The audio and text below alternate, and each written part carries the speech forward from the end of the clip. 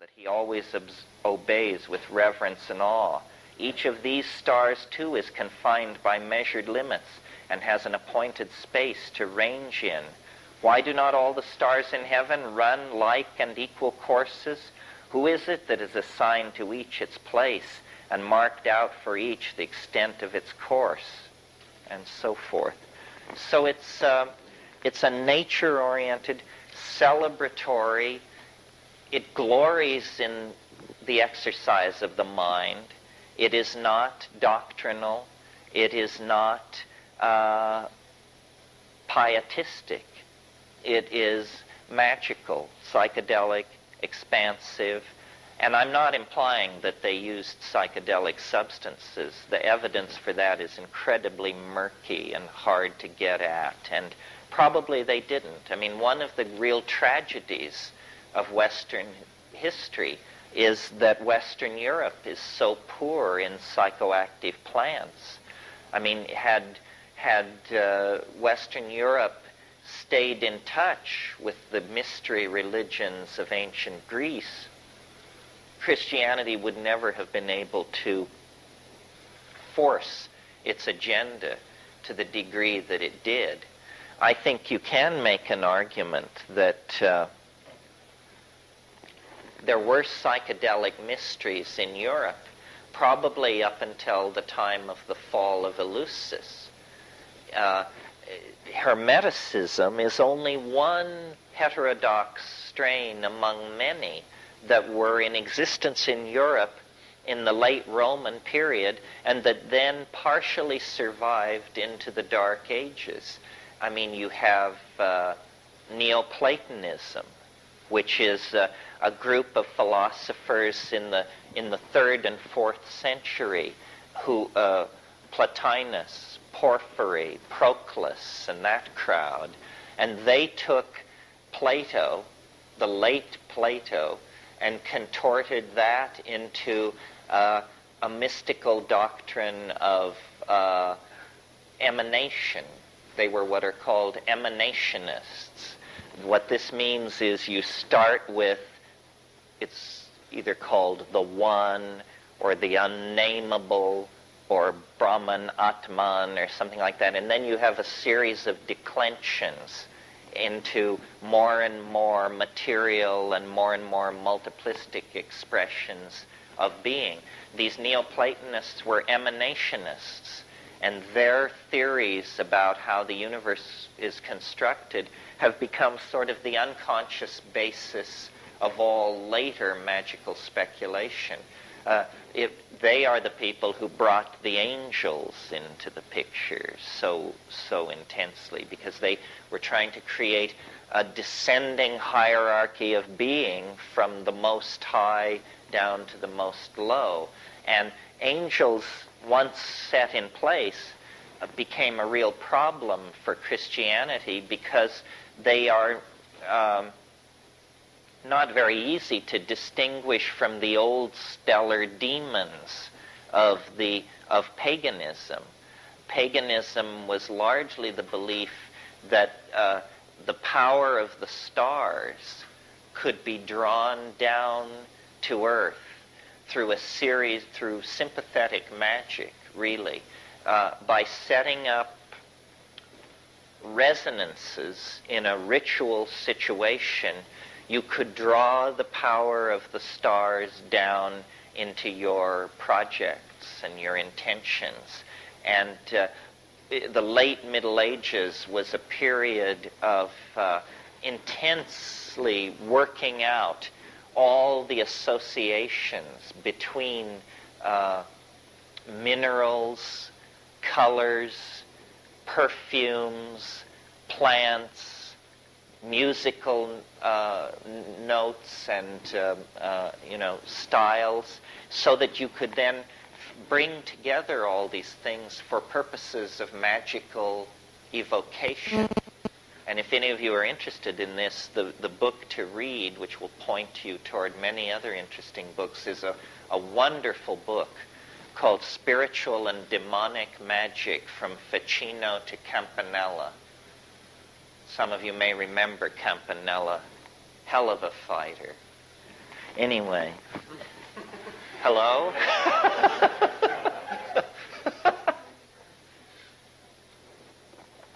And in the Renaissance, over a period of about 3 generations, this became a real problem, because what starts out as angel magic ends up as out-and-out demonic conjuration.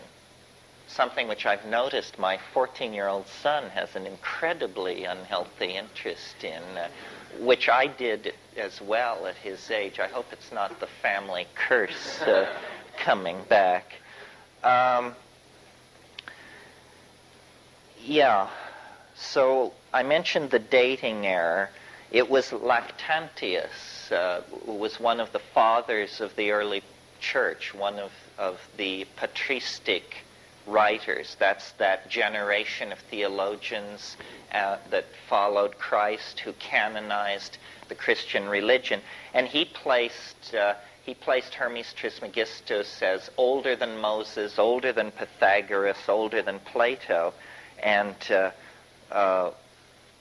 then it wasn't until Marie Casaubon corrected that problem. See, we forget how the really transformative breakthrough that was represented for Western Europe by the recovery of all of this ancient literature. It had been completely lost. And also a misimpression that probably needs correcting is, I think most people who are not schooled in Western history think that the further back in time, the more quote-unquote superstitious people were. This isn't actually the case. It isn't a case of the further back in time you go, the more belief in demons, magical conjuration, and stuff like that you get. The 10th, 11th, and 12th centuries in Europe were periods of remarkable piety and intellectual cohesion. Of course, it was also some kind of a fascist nightmare. That's how they achieved it. They had stamped out paganism.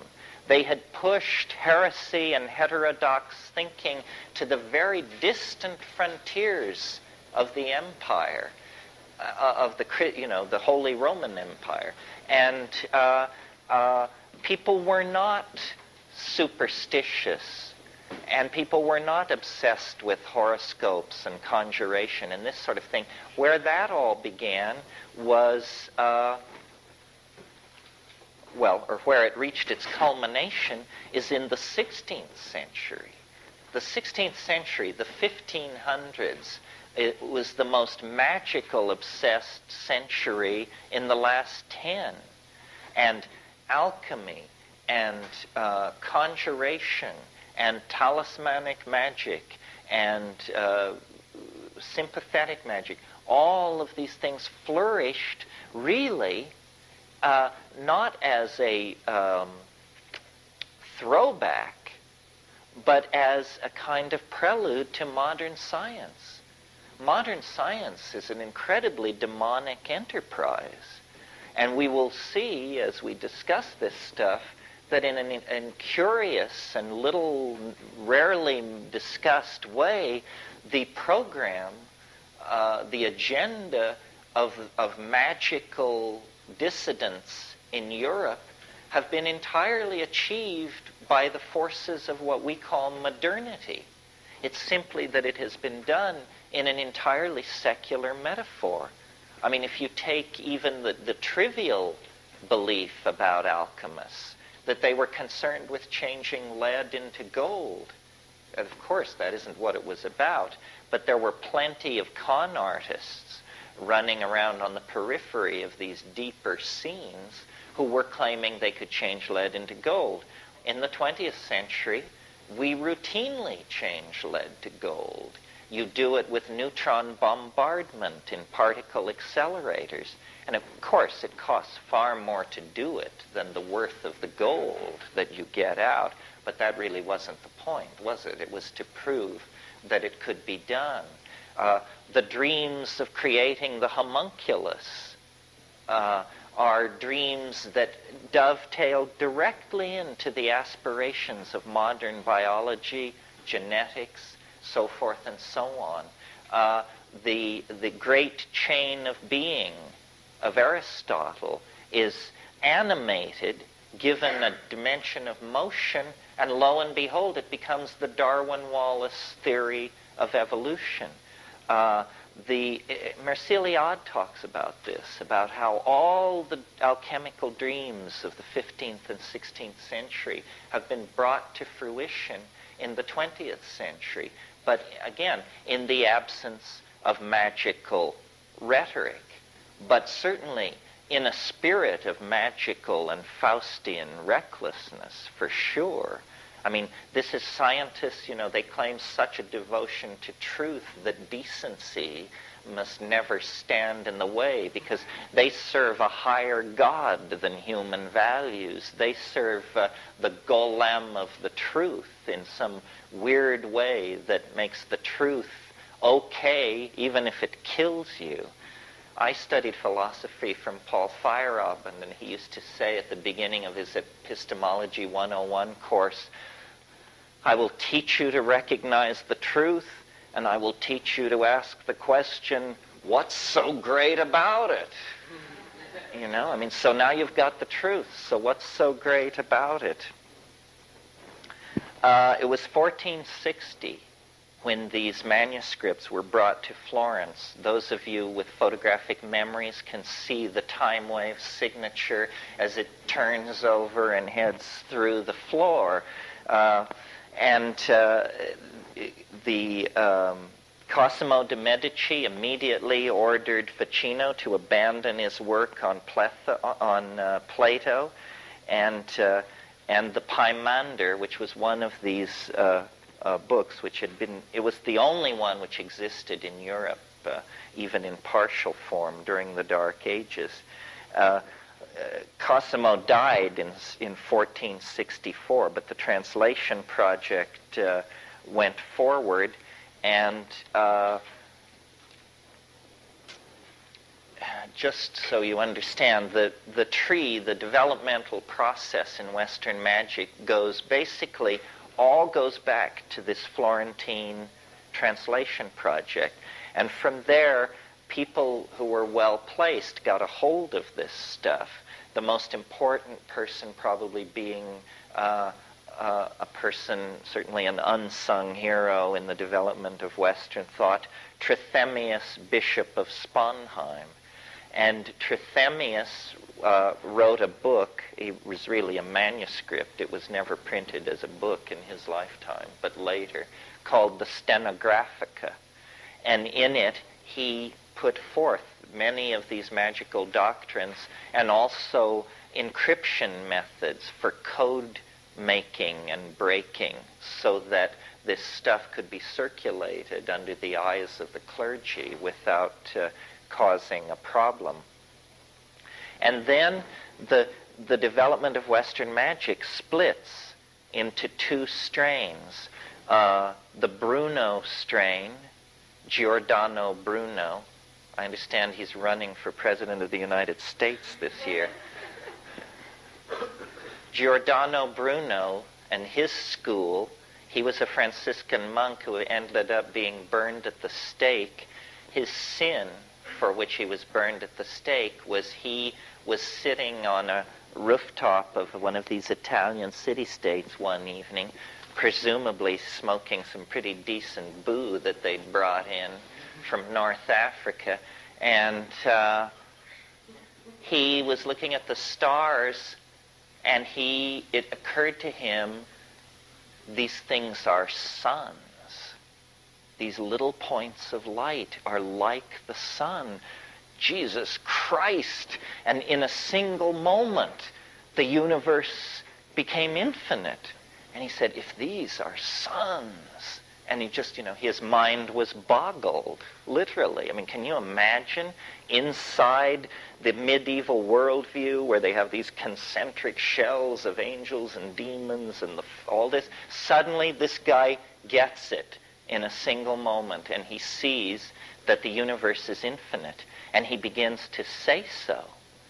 And this is against Aristotle. And the church just goes nuts, and they drive him out of Italy, and he has a whole bunch of adventures in England and other places. Eventually he makes the mistake of coming back to a place in northern Italy where he's betrayed by his patron, and he's burned at the stake for a point of view which all of us take quite for granted. The other strain of Magick coming down from Trithemius is the D strain. And it is a bit more accessible to people like ourselves because John Dee was an Englishman, and he wrote in English. And so you don't have to conquer 16th century Italian or late Latin in order to read him, although he wrote a lot in Latin as well. Dee is a very interesting character, worth spending some time on, because Dee is the last person to be able to unify into one worldview science and mathematics and magic and astrology all together. So he is the greatest magician of his age and the greatest scientist of his age. He designed the navigation instruments that Sir Francis Drake used to go around the Cape Horn and sail up the coast of California. He was an intelligence operative serving Queen Elizabeth on the European continent. He could cast the best horoscope in Europe, and that was his entree into these various royal families of these various capital cities of Europe. And then he was, making maps of battlements and of the deployment of wharf facilities and shipbuilding capacity and stuff like that, and sending it all back to Elizabeth in these codes that he had learned from Trithemius, not personally, but from the Stenographia. And Dee, a very strange incident happened, which was on a cold day in April at his house in Mortlake, which is on the outskirts of London. Now it's completely surrounded by modern London. I should say, he had the largest library in England. He had 6,000 books. Sir Philip Sidney and the Queen would occasionally call upon him to shoot the bull. And he was a very learned man. So one day in April of 1582, he's working at his desk at his room in Mortlake, and he goes outside. There's some disturbance in the garden, and he goes outside. And his story, and we have only his story, is that an angel descended in a ball of light and gave him an object which is to this day on exhibit in the British Museum. If you ever have a chance, it's worth hunting it down. It's in the Renaissance Hall, and it's a piece of black polished obsidian, roughly about this big and about that thick and very highly polished. He called it the Shew Stone, S-H-E-W. And what the deal was you could look into the Shew Stone if you had the right talent, and it was a magical theater. There were gods and demons and female spirits and all kinds of things swirling around this thing. Well, for the next many years, the Shew Stone was the major guiding force on Dee's life. And a guy came to him named Edward Kelly. And Edward Kelly, legend has it that he had no ears, which in England at that time meant that you had committed some infraction in the province and they had removed your ears. It was the mark of a con artist. So you couldn't fool anybody else. They took your ears off. So then if you met somebody with no ears and a big scheme, you knew to keep your wallet in your pocket. So this guy Kelly had an immense facility with this show stone. I mean, he could just sit down with it, and it is one of the most puzzling and undiscussed episodes in the evolution of Western thought. The straight people just say, whoa, this is a bunch of crap, this guy Kelly. First of all, Dee was married to a much younger woman named Ann Dee, and at one point in the 10 years or so that Dee and Kelly were together, the angels of the show stone gave very explicit instructions that Dee should allow Kelly to bear down. And it says, and in the light of God's will, it was done, he says in his diary. So this guy was a Sharpie for sure. However, it's very puzzling because if he was a con artist, he must have been a con artist of immense cleverness, because often the way the D angels would work is they would deliver very, very long messages in Latin backwards. And Kelly would just dictate this stuff at a very rapid speed, and Dee would write it down, and then they would put away the show stone, and then they would very laboriously rewrite this stuff from back to front, and then there would be these long, coherent harangues about what they should be doing, about which courtly figures they should support with money, and who should be introduced to who. It was very political, Well, what kind of a polymathic talent was Edward Kelly that he could invert whole pages of Latin and reel it off and then have it be reconstructed and make sense? Also, you see this, we know about this because Dee kept a diary over the years that this was all going on. It's one of the most astonishing books in all of English literature. And until the last 10 years, the 1658 edition was the only edition ever published.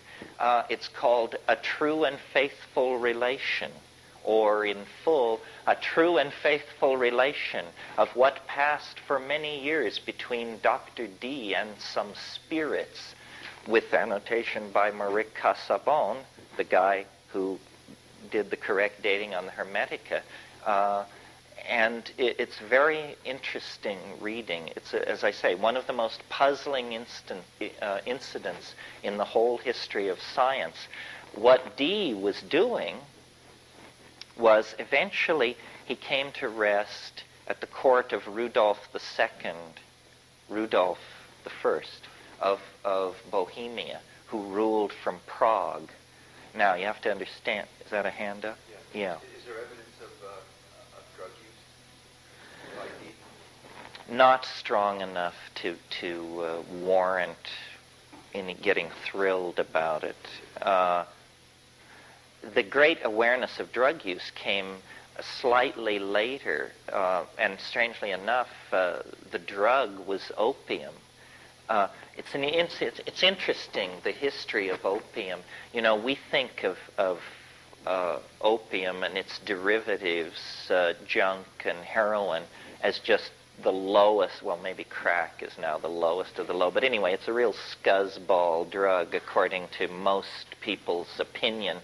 But did you know that they had been using opium for 3,000 years before anybody noticed that it was an addicting drug?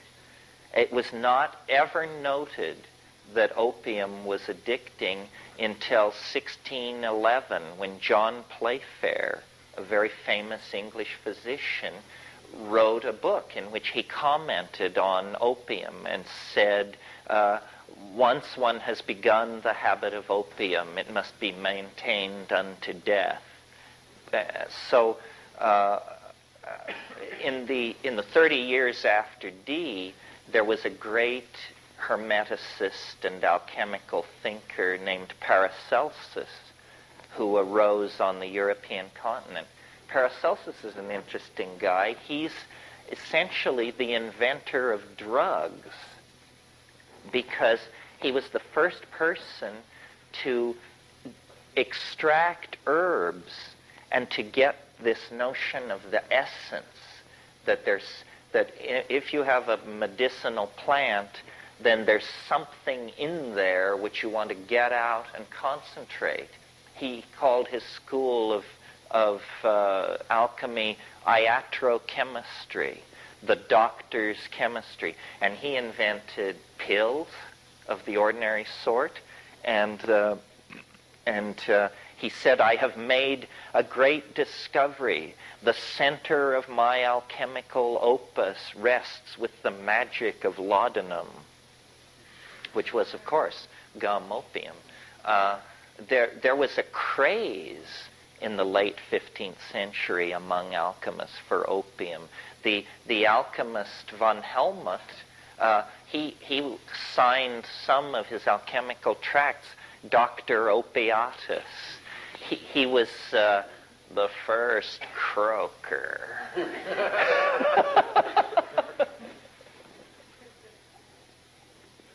Yeah. 3,000 years passed without it being noticed that opium was, Did it, you say?